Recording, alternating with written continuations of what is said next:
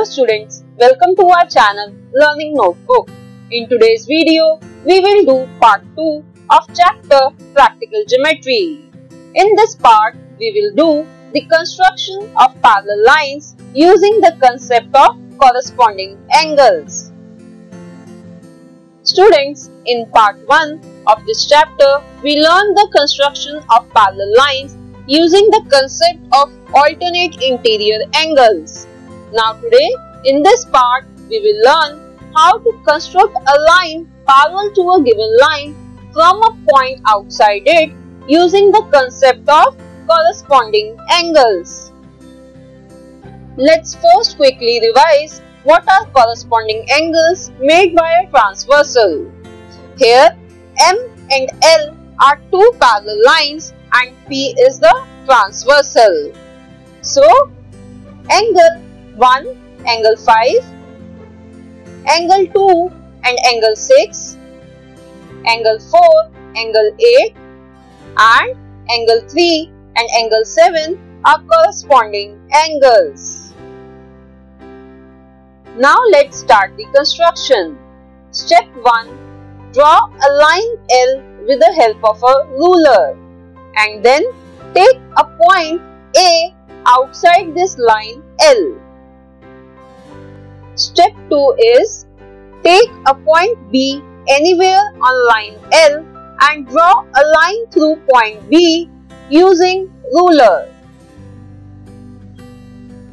In step 3, with B as center and a convenient radius, draw an arc which cuts the line L at point C and line BA at point D.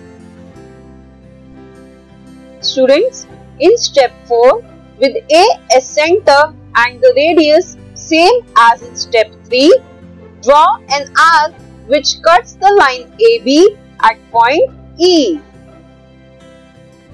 Now, in next step, measure DC with the help of a compass.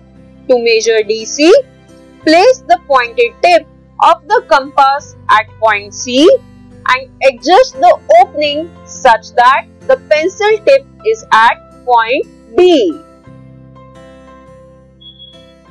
Now, with this radius and E as center, cut the arc at point F. And in the last step, join AF to draw the line M. Students, our construction is complete now.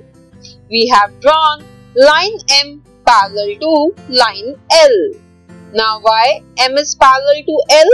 Because we have constructed angle EAF equals to angle DBC, which are corresponding angles.